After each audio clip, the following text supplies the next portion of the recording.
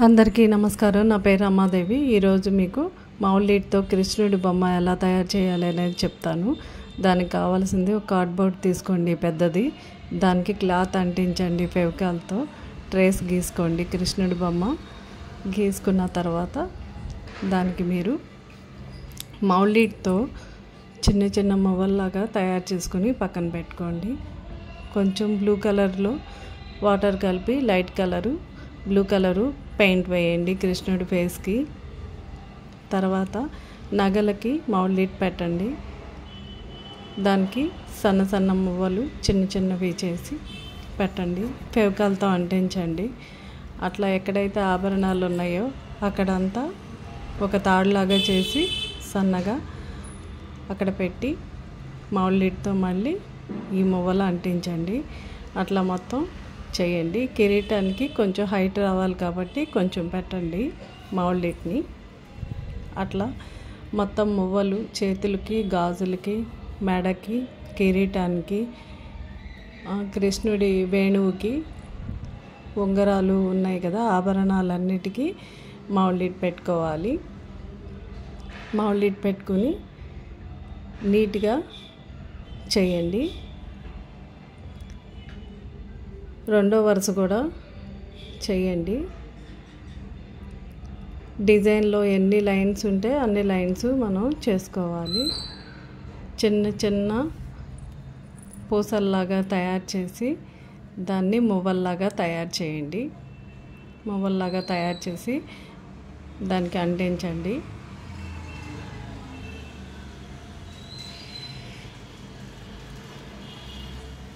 మెడలో ఆభరణాలు కూడా అట్లాగే తయారు చేసుకోవాలి.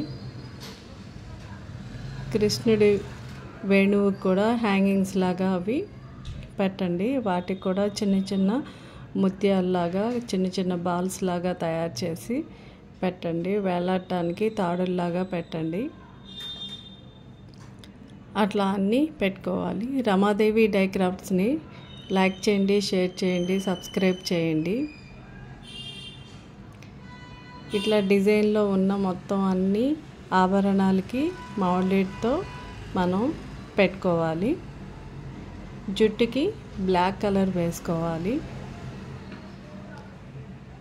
ఈ ఆభరణాల మధ్యలోంచి బ్లూ కలర్ వేయలేం కాబట్టి లైట్ కలర్ ముందు బ్లూ కలర్ వేసుకున్నాము.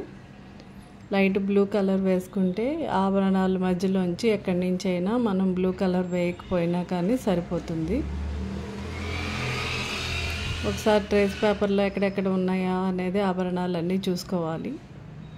ఈ కిరీటానికి హైట్ బాగా పైకి లేచి నుంచోవాలి కాబట్టి దీని కింద క్లాత్ పెట్టుకుని సన్న సన్నగా చేసుకుని పెట్టుకోవాలి. వేణువుకి ఒక స్టిక్ లాగా తయారు చేసుకోవాలి. ఆ స్టిక్ ఒక బాక్స్ సహాయంతో ఒకటే స్టిక్ ఉండాలి ఆ చివరి నుంచి చివరి వరకు. మౌల్డిట్తోనే చేయాలి. దానికి ఫెవికాల్ అంటించి వేణువుకి కూడా మౌల్డిట్తో చేసి ఫెవికాల్తో అంటించి ఆ చివరి నుంచి ఈ చివరి వరకు పెట్టాలి. కృష్ణుడి వేళ్ళ మధ్యలో ఉంగరాలు ఉన్నాయి. ఆ ఉంగరాల దగ్గర కట్ చేసి అక్కడ ఉంగరాలు ఉన్నట్టుగా మొత్తం అన్ని ఆభరణాలు అక్కడ పెట్టుకోవాలి. ఉంగరాలు నీట్గా చేయాలి. అలా చేసుకుని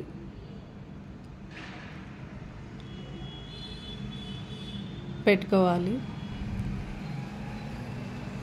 ఈ ఫ్లూట్కి 4 లైన్స్ ఉన్నాయి. ఆ లైన్స్ దగ్గర 4 పెట్టుకోవాలి. కిరీటానికి ఒక క్రాస్గా వస్తుంది మనకి, అది కూడా పెట్టుకోవాలి. కృష్ణుడు నెమలి పింఛు ఉంటుంది కదా, ఆ నెమలి పింఛానికి కూడా ఆ నెమలి పింఛి ఆకారంలో పెట్టుకుని చాకు పెట్టి అట్లా కొంచెం నొక్కాలి, ప్రెస్ చేయాలి. అలా ఘాట్లు పెట్టుకోవాలి. నెమలి పింఛు ఆకారం వచ్చేలాగా చూసుకోవాలి. అట్లా 3 చేసుకోవాలి. 3 చేసుకుని దీనికి కలర్స్ వేసుకోవాలి. పెరల్ కలర్స్ వేసుకోవాలి. దీనికి మెటాలిక్ కలర్స్ అన్నా వేసుకోవచ్చు. అవి మెరుస్తాయి కాబట్టి అందంగా ఉంటాయి.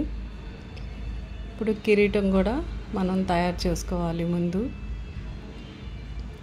హాఫ్ కిరీటమే కనిపిస్తుంది కాబట్టి సగమే చేసుకోవాలి.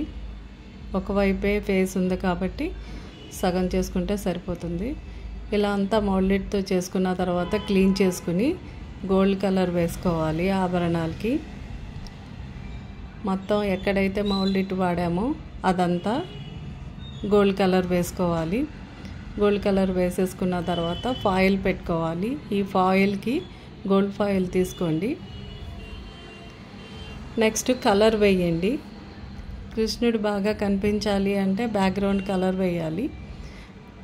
మీకు నచ్చిన కలర్ వేసుకోవచ్చు.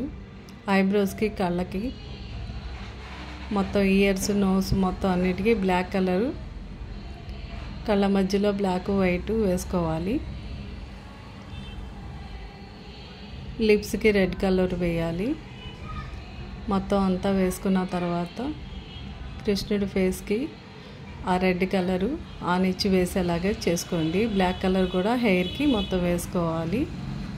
తర్వాత అరబిక్ గమ్ముతో మనం గోల్డ్ ఫాయిల్ని అంటించాలి. ఇది తక్కువ రేటు గోల్డ్ ఫాయిల్. ఎక్కువ రేటు గోల్డ్ ఫాయిల్ అయితే కనుక చాలా బాగా ఒరిజినల్ గోల్డ్ లాగా కనిపిస్తుంది. అరబిక్ గమ్ అంటే తుమ్మజిగురు. తుమ్మజిగురిని 2 రోజులు వాటర్లో నానపెట్టి ఆ తర్వాత మనం ఈ లిక్విడ్ లాంటి గమ్ముని దానికి రాసి మౌల్డిట్ మీద గమ్ము రాసుకుని ఆ తర్వాత గోల్డ్ ఫాయిల్ దాని మీద అంటించి క్లాత్ పెట్టి గట్టిగా ప్రెస్ చేయాలి. ఎక్కడన్నా ఎక్సెస్ అంటితే కనుక తడి బ్రష్తో అనమాట, తడి బ్రష్తో అలా రుద్దితే కనుక పోతుంది. ఇట్లా మొత్తం అంతా అంటించుకోవాలి. ఈ నెమలి పింఛన్ దగ్గర మనం కలర్ వేసుకోవాలి. నెమలి పింఛన్లో ఏ ఏ కలర్స్ ఉన్నాయో ఆ కలర్స్, పెరల్ కలర్స్ కానీ మెటాలిక్ కలర్స్ కానీ మనం వాడుకోవచ్చు. నెమలి పింఛన్లో ఏ ఏ కలర్స్ ఉన్నాయో చూసుకుని అవే కలర్స్ వాడుకోవాలి.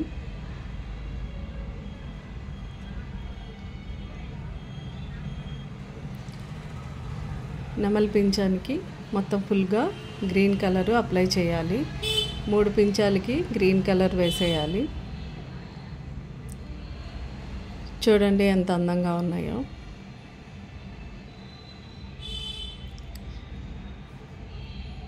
ఈ ఫాయిల్ మొత్తం అన్ని చోట్ల ఆభరణాలన్నిటికీ పెట్టాలి.